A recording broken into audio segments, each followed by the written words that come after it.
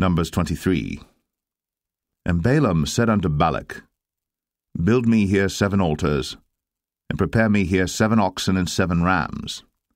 And Balak did as Balaam had spoken.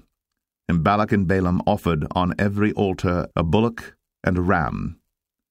And Balaam said unto Balak, Stand by thy burnt offering, and I will go. Peradventure the Lord will come to meet me, and whatsoever he showeth me, I will tell thee. And he went to an high place. And God met Balaam, and he said unto him, I have prepared 7 altars, and I have offered upon every altar a bullock and a ram. And the Lord put a word in Balaam's mouth, and said, Return unto Balak, and thus thou shalt speak. And he returned unto him, and lo, he stood by his burnt sacrifice, he and all the princes of Moab. And he took up his parable, and said, Balak the king of Moab hath brought me from Aram out of the mountains of the east, saying, Come, curse me, Jacob, and come, defy Israel. How shall I curse whom God hath not cursed? Or how shall I defy whom the Lord hath not defied? For from the top of the rocks I see him, and from the hills I behold him. Lo, the people shall dwell alone, and shall not be reckoned among the nations. Who can count the dust of Jacob, and the number of the 4th part of Israel? Let me die the death of the righteous, and let my last end be like his. And Balak said unto Balaam, What hast thou done unto me? I took thee to curse mine enemies, and behold, thou hast blessed them altogether. And he answered and said, Must I not take heed to speak that which the Lord hath put in my mouth? And Balak said unto him, Come, I pray thee, with me unto another place, from whence thou mayest see them.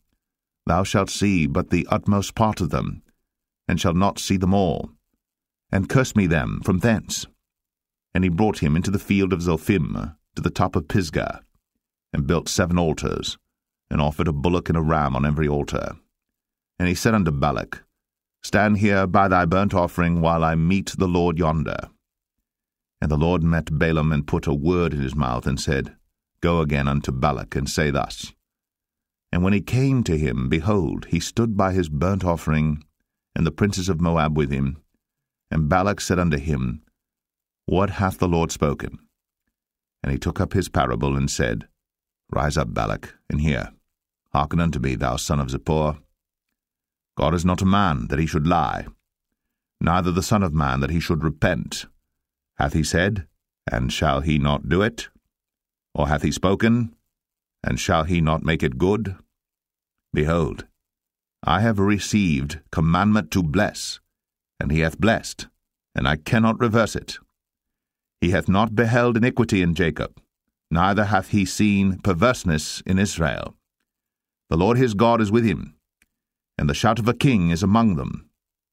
God brought them out of Egypt. He hath, as it were, the strength of an unicorn.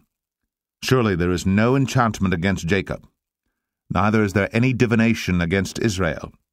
According to this time it shall be said of Jacob and of Israel, What hath God wrought? Behold, the people shall rise up as a great lion, and lift up himself as a young lion. He shall not lie down until he eat of the prey, and drink the blood of the slain. And Balak said unto Balaam, Neither curse them at all, nor bless them at all. But Balaam answered, and said unto Balak, Told not I thee, saying, All that the Lord speaketh, that I must do? And Balak said unto Balaam, Come, I pray thee, I will bring thee unto another place. Peradventure it will please God that thou mayest curse me them from thence.